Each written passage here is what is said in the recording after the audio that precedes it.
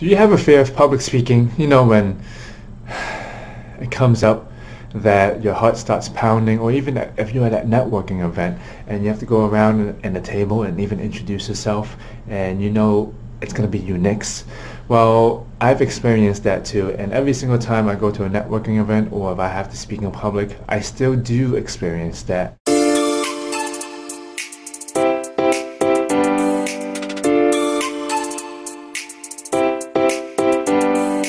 If we have not met before, my name is Kit Pang, and here at Boston Speaks, I really want to help you fall in love with the way you speak in public, or just in your head too sometimes, because public speaking is one of the hardest things that's out there as adults.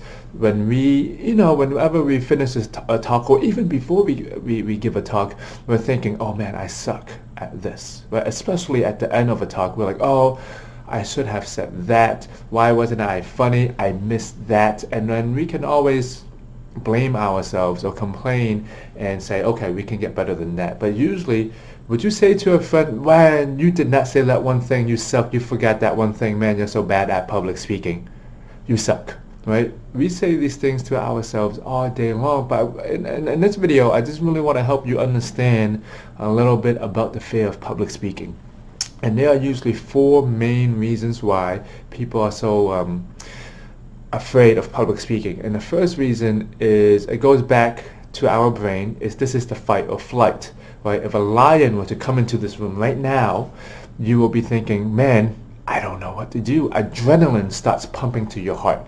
That's the same exact thing when public speaking comes into the room. You're like, wow, I don't know what to do. Adrenaline pumps into your heart. You see, celebrities who deal with this fear, now I'm not suggesting for you to do this, but there are some people who takes a pill. And what this pill does, it stops adrenaline and pumping into the heart as fast. So that means if it stops, you still feel calm. There's a lion. Okay, there's public speaking. Okay, so but the best way for you to handle this, I'm not saying for you to take any medicine. I don't think you need it. You can manually slow your heart rate down. Think about this. If you are going into a burning building, a firefighter, well, that firefighter better has his or her breath under control. If you are going into a public speaking situation, it could be the same thing. Wow, that room is burning. Oh wow, that's a room where I'm going to speak. How can you get your breath under control? Because if you don't have your breath under control, that's when people start to panic. Okay, so when you have that fight or flight, take a breath. It's okay. There's a lion in the room. If I don't panic, the lion is not going to panic. Wow, there's public speaking in the room. If I don't panic, it's going to be fine. The second thing is, it's hard to be vulnerable. People are a little bit scared, or they're hesitant because they have to be naked up here, and they have to show people, wow, this is who I am, this is my creativity, these are my opinions. And there's a lot of things that can happen when you're vulnerable. You have to be naked, you have to give your truth, you have to give people your thoughts. So how can you really be vulnerable? You can do that by sharing stories that you feel comfortable sharing, and the ones that you have practiced. You see, when you share your stories, it's one of the best state-of-the-art technologies that you can use to engage, to inspire, and to move people to action. But first, when you share a story, you have to share your own heart. Right? If you want to speak to someone else's heart, you have to share your own first. And sharing a story can be, yes, we can go into more of a storytelling video a little bit later, but sharing a story shares your personality, shares your experiences, and shares your wisdom all at the same time. So much better than information. You do need information though, but when you wrap information around a good story, that's when you can become more of yourself.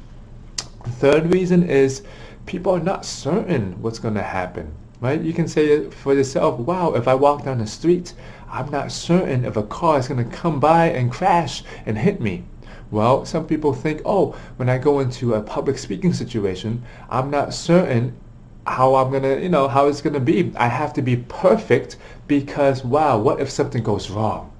Wow, what if I don't say that? What will people think of me? My job, I'm going to fail. I'm going to do so bad, right? It's like trying to be perfect walking down the street. I'm going to be so perfect and careful that no cars are going to hit me.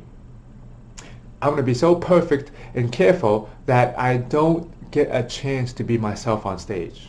That's what you are saying sometimes. Of course, life is not certain, and connection trumps perfection. Connection trumps perfection. So do you know how to connect with your audience?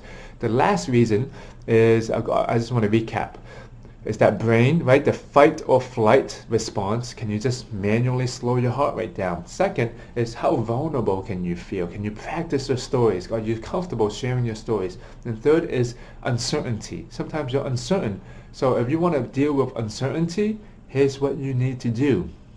First, take a breath and be able to share your stories, but then go into the room knowing that you will say, it's okay. Saying to yourself, it's okay, makes everything a little bit more calm, because usually what happens when it's not okay, usually is in our heads. Nothing's going on outside, everything is not okay in our heads. So when we can just take a step back and say, it's okay, it's happening right now, embracing the moment. Now, I'm not saying don't practice or don't learn from your experiences. I'm just saying it's okay. It's happening to me right now. How can I just take it in and say it's okay instead of I'm going to freak out? It's okay, right? That's what my yoga teacher says. We're in downward dog or we're doing the chair pose where our legs are burning. It's okay. Be in the moment, because here's the thing. What my yoga teacher said: if you're stuck in your head, you're dead. Same thing. Same thing when you're giving a presentation. It's actually not your public speaking skills. We're stuck in our heads too much. So the last thing, if you want to get over that fear of public speaking, or you just want to be better, it's practice. Most people don't take the time to rehearse and to practice anymore, because we're trying to go from one thing to another, and then we practice 10 minutes before. Well, how the heck are you going to be a good public speaker, or a good basketball player, or a good football player, or a good computer whiz, or good anything if you just practice 10 minutes before you go on and do your live thing? How can you take some time to refresh, relax, and then practice? Sometimes we're in a rush and we're trying to do things last minute. We got so many things jumbled in our heads, we don't know what to do anymore. Take time to step back, practice your craft. A master has failed more times than the beginner has even tried, because the master takes time to practice. If you like what I'm saying, hit the subscribe button, hit that bell to get notifications for more videos like this. What's one of the things that's resonating with you most? Is it being vulnerable? Is it that fight or flight that's, adrenaline is pumping to your heart? Or maybe you're just too uncertain? Or is it you don't practice? I would love to hear which one resonates with you the most. Put it in the comments below. For me, it's I actually need to take more time to practice. I got so comfortable. I don't practice anymore, so I need to practice a little bit more. I need to step up my game too. I would love to hear yours. What resonates with you the most?